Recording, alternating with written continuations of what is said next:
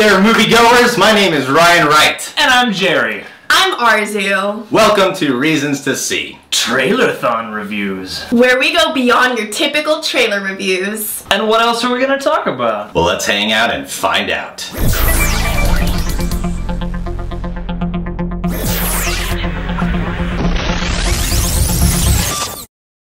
Alright guys, so today on the show we're going to be doing comedy movies coming up soon. Yeah. We got a lot of movies. Check it. We're going to do The Hangover Part 3, The Heat, and Owen Wilson and Vince Vaughn are going to reunite for The Internship. I'm excited. I love comedy movies. Yes, I too like laughter. I like laughing a lot. Do you like laughing, Arzu? Me three. Arzu doesn't normally like movies, but I know that she can enjoy a comedy here and there, so I'm glad to have her on the show today. Except the R-rated comedies that give you nightmares. Anxiety. But anyways, you know, comedies to me are one of the most impressive things when you get it right. Imagine trying to make something for the whole world where everyone has to laugh at the same jokes. You know what I mean? That's a challenge right there. And when a movie can pull that off, it's very, very impressive. It's kind of, you know, underrated too when they do that. Yeah. Less so now, but people kind of look at comedies like, oh, you're just making people laugh, and it's easy to mistake just how difficult that is. Yeah, it's one of the hardest things to get right. You know, I don't laugh easily at things,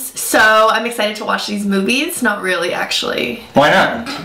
Because, I'm excited to watch The Hangover, but the other ones, I don't even know what they are, to be completely honest with you. Oh, That's why we're gonna watch. That's why we have trailers. Perfect interlude into the first one. Let's do this. Here we go.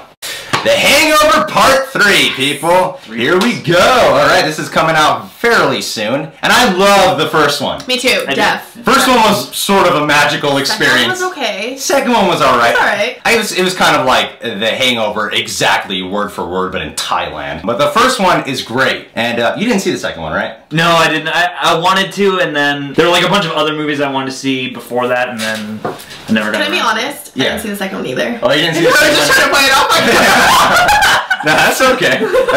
Alright, but we're in the same boat. This is good. Here's what you guys have to know is it's exactly like the first Hangover, but in Thailand. Okay. And there's also a monkey, right? There's a monkey and the funny Asian guy. What's his name? Oh, Ken Jeong? Jackie Chan? No. Oh. Yeah, so with this movie, I've seen the trailer already, and I'm excited to watch it because it looks like they're bringing it back to that freshness that the first one had. It doesn't look like it's going to be beat for beat like The Hangover Part 2. I'm hoping that's the case, because it seems like I think Todd Phillips is like, oh, this was always going to be a trilogy, and from what I heard about the second one, it didn't really seem like they had planned a trilogy out. It sort of seems like, oh shit, we gotta make another one, just put it in Thailand, and now I think they've had enough time to think about it, or they can make the third one really badass. What's your worst hangover experience? One time I woke up hungover, and I was naked in a bed by myself, and I had no idea how I got there. That doesn't sound like a fun Yeah, it wasn't fun. Maybe I just was making love to the bed or something. Yeah, I don't know. You found your camera hours later, and it's just a bunch of pictures of you sitting alone drinking a wine bottle.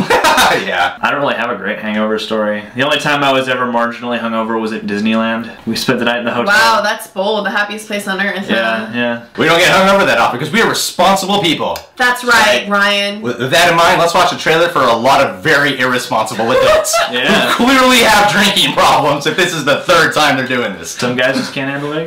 The fourth hangover is going to be about them and like Alcoholics Anonymous or something like that. Or drugs. Oh yeah, they might. Yeah, no, they'll start doing it. It's going to stop being a funny movie and just an intense drama.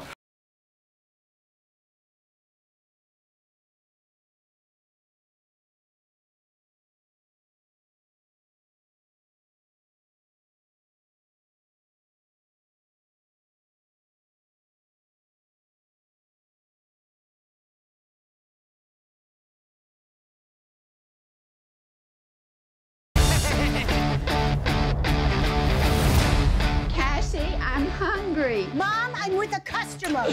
She's rude. You hear that, Mom? Nobody likes you. Yeah, keep your mouth shut. Oh.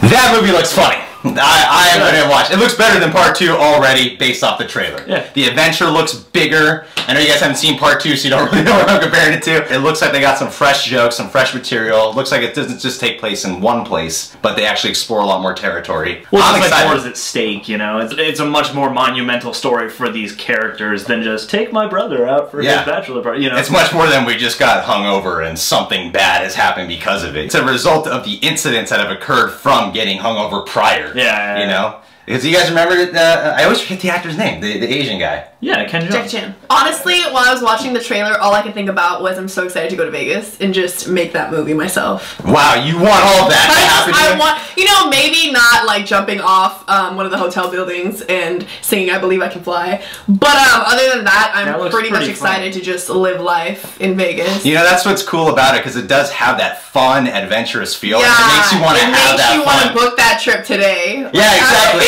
Yeah. Maybe not go exactly according to plan, but you want to have a great time. Exactly. And it looks like it's going to be one hell of a great time. I just feel bad for Justin Bartha because it seems like every film they find a way. He's Doug.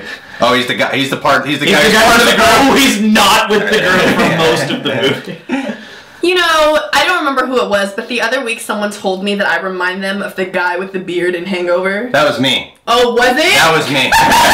Did you really say that? Yeah, that was me. You don't look anything like Zach. What happened to a look? My behavior just is similar to his behavior. I didn't really know how to take that. So you're Bradley Cooper, I'm Ed Helms, and you're Zach. You know, Bradley Cooper's really attractive. You know what's funny? Alright, then I'm Bradley Cooper.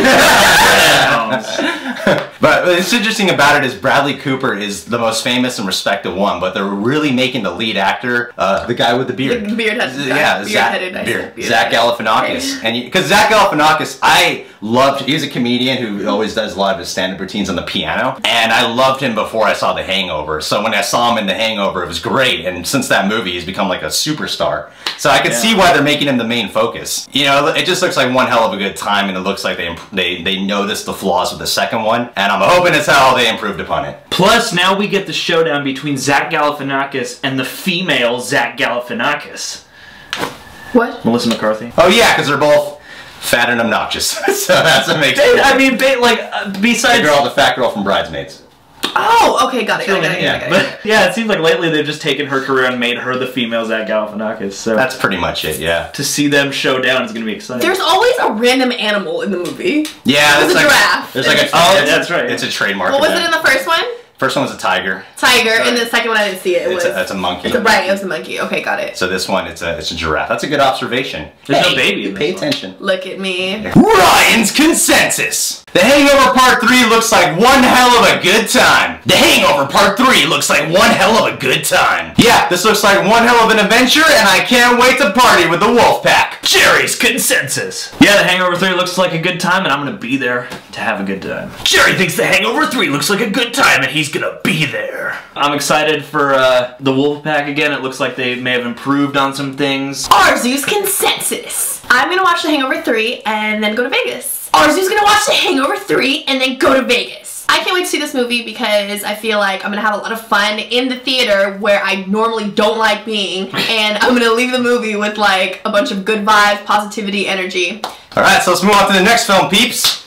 That, of course, being The Heat. Not the one with Al Pacino or Robert De Niro, no. This is with Sandra Bullock and the big girl from Bridesmaids. That girl from Bridesmaids. Yeah, Melissa McCarthy. She has a name, but for Arzu, I have to break it down like that. Sorry. This movie is from the director of Bridesmaids. That's all I pretty much know about it. I'm excited to see it because Sandra Bullock is a good actress, and Melissa McCarthy is really making her way into the movie business and constantly gets respect for almost every role she does, even though it's always some fat, obnoxious chick. So. Except for Identity Thief. No, for even an Identity Thief, people credit her a lot. Yeah, that's true. She was fine. I don't know much about this film, so can't really comment on it. Let's watch the fucking trailer.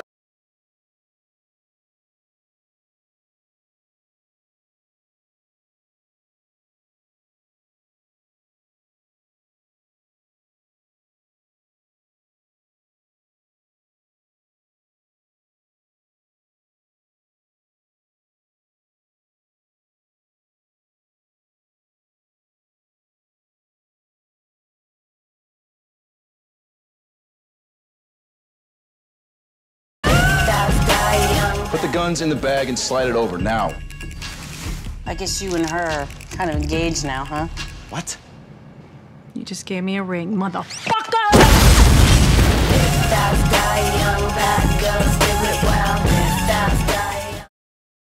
I'm gonna check that shit out. I like action buddy comedies, and this director clearly likes to make movies for females. I want to watch it because it looks like it has a fresh take on it. It doesn't look like something that's bombarded with action, but more focused on the comedy. It's great to see Sandra Bullock bring her comedic chops again. Because we all expect that from Melissa McCarthy. Yeah. But, you know, Sandra Bullock has some strong comedic chops. Yeah, I hope it's good. I'm not entirely sold by... I've only seen Bridesmaids that I know is Paul Feig's work. First big comedy is great, and then it's usually hard to follow up, it seems like. You know, you have like Zombieland, which people loved, and then that guy's next movie people weren't so hot about. And that happens a lot with comedies, so I'm cautiously optimistic, I guess. Well, Zombieland was a different situation because that was a huge high concept plot and then he brought it down to a much smaller scale. Whereas this, they kind of intensified the story even more because this is an action movie as well. So you got a lot more elements at play here. But from a female perspective, starring two females, what do you think? It looks okay. Like Jerry said, I wasn't completely sold on it, but it just looks like something I've kind of seen before. I'll see it, but it's more of a rental to me. It's not something that I would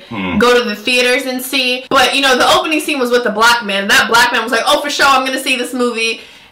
And then... I guess we've established that Arzu likes black men. It looks alright. It doesn't look too promising. It looks like a good laugh, but I don't know if it's something I'd invest my time in. You know, it's weird. I do agree with you. It does look familiar, but there's something that looks fresh at the same time. So that's why I'll check it out. It seems like the kind of thing that could get overly shticky, which kind of worries me because I gotta really like someone's shtick to be wanting to watch it for 2 hours. Ryan's consensus. The Heat looks like a fresh take on an action comedy. The Heat looks like a fresh take on an action comedy. Melissa McCarthy is a funny fat chick and Sandra Bullock is a hot, funny chick. Jerry's consensus. Yeah, I'm cautiously optimistic about The Heat. Jerry is cautiously optimistic about The Heat. You know, I like Sandra Bullock, I like Melissa McCarthy for the most part. I'm hoping it's a good time, and I always like to see chicks kicking ass. Arzu's consensus. It's cool. I'll see it if I have time. Arzu will see the movie if she has time. Yeah, I mean, if I have nothing else to do, I guess I'll go watch The Heat. Next flick is The Internship. Oh boy. Alright, Vince Vaughn and Owen Wilson are back together. You've seen Wedding Crashers, right? No. You haven't seen Wedding Crashers? No. Even I have seen Wedding Crashers. Sorry. Oh my god, how have you not seen Wedding Crashers? I haven't lived, huh? We're gonna watch Wedding Crashers. That movie is fucking hilarious. Right, I guess. What do you mean? Why wouldn't you watch it? I don't know. Two guys wanting to bone chicks at weddings? Your type of movie, Arzu. Jesus Christ. I've seen the trailer for this. Does not look as good as Wedding Crashers. It doesn't even look like it comes close to being as good as Wedding Crashers. I don't think it wants to be Wedding Crashers. I know it doesn't, but there seems to be a lack of energy and enthusiasm that usually comes from these two stars. But you know, Vince Vaughn, ever since Wedding Crashers, has not made so many great films. Same can be said for Owen Wilson. Yeah. So, you know, I'm hoping that there's something in their chemistry that reunites them and brings them back to having that fresh flair. Because it's just a trailer. I mean, I like both of those guys. For some reason, there's something about when Vince Vaughn is playing a semi-dumb, nice guy, it doesn't tend to work for some reason. Like when he's doing his Vince Vaughn thing where he's super sarcastic, you know, sarcastic guy, like in Wedding Crashers, that's when it seems to work the most for me. So I don't know. I don't know how much I buy him in that kind of a role, the way I would buy even Owen Wilson in that kind of role. And since Wedding Crashers, Vince Vaughn has been more of a box office appeal than Owen Wilson has. So I know Vince Vaughn is getting the lead part in this one above Owen Wilson. Do you know who they are? I don't know what you guys just said. Okay. With that in mind, enough tease for you guys. That's why we have the trailer. That's why we're going to watch the trailer so we can refresh you on who Vince Vaughn is.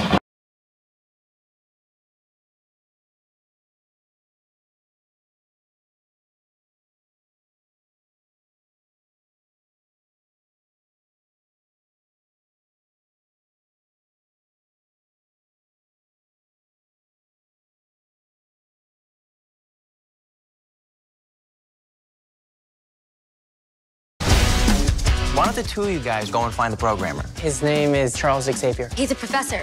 He's in a wheelchair. Charles Xavier? Well, you found me out. Cyclops, Rogue, we're all here. Now come closer. Oh my God! Professor Xavier's a total... Yeah, okay, that's the second time I've seen that trailer. It doesn't look like it's getting any better for me. Yeah. It actually, honestly, the jokes look a little cheap. They all look rehashed. The only thing that's kind of fresh about it is the concept of having a movie take place at Google, which is an interesting concept, but the execution honestly doesn't appeal to me at all. The most appealing thing about this trailer to me is the supporting cast. Like, I find myself, I don't really laugh at trailers that much because, like, there's no context for the jokes, but the supporting cast is what had me the most amused in that trailer. I don't know, Vince Vaughn and Owen Wilson just... I don't know, there's only so much they can elevate, you know? Are these the guys in Step Brothers? No, that's Will Ferrell and John C. Reilly. John C. Reilly. Oh. This film doesn't look too, like, appealing just because I feel like I can be in the movie. You know what I mean? Like, did you see the cast? They were, like, young teenagers, and I felt like I saw myself having the capability of participating in the movie. And What's wrong with that? Nothing, but it was just, like... relatable. It wasn't eye-catching. It wasn't anything different. It wasn't moving. I don't know. I guess the reason why they would do that is because they're trying to get the people who are a little bit older who appeal to Owen Wilson and Vince Vaughn, and then the younger generation is like, oh, there's a bunch of teens too. The marketing concept makes sense. I guess they have a good marketing campaign going on. People are probably going to check it out just because it's them reuniting after the awesome Wedding Crashers, but truth be told, none of us really seem that interested in it. I feel like the coolest thing about this movie was Google. Ryan's consensus! The Internship doesn't look like it'll deliver. The Internship doesn't look like it'll deliver. Yeah, honestly, I was excited to hear they're reuniting, but after seeing what the footage are offering us, not so excited. Jerry's consensus. Yeah, as of right now, I can kind of take or leave The Internship. Jerry can take or leave The Internship. Like, it could be good. It doesn't look like anything particularly great in either way. It looks like it'll be squarely okay. Arzu's consensus. I definitely don't think I'm seeing the movie. Arzu definitely doesn't think she's seeing the movie. It just looks like a waste of time on a Friday night. Alright guys, thanks for checking out our video. Why don't you go ahead, scroll to that comment box and tell us your anticipation or your unanticipation for these movies that are coming up. And if you want to check out our actual movie review show, why don't you click this link right here for reasons to see. And if you want to see more Trailerthon reviews, why don't you click the link right here. And last but not least, if you want to get updated every time a new review or Trailerthon is up, subscribe right here. You see that? Thank you, Ryan. See that? Yeah, let's, there we go. Much better now. Much better. A little bit of cleavage goes a long way. Remember that. It really does. Remember that. My mom would tell me that all the time, and you know, it really panned out. You know, the proper motherly advice is less is more. Less is... But more is also more. You know, The Internship would look better if it took place in the porn industry, on the internet. I don't think the porn industry can afford to have interns. Yeah. Maybe. Actually, no, it's probably run entirely by interns, you're right. Yeah. They can't afford to pay for anything. Just show us your boobs, Arzu.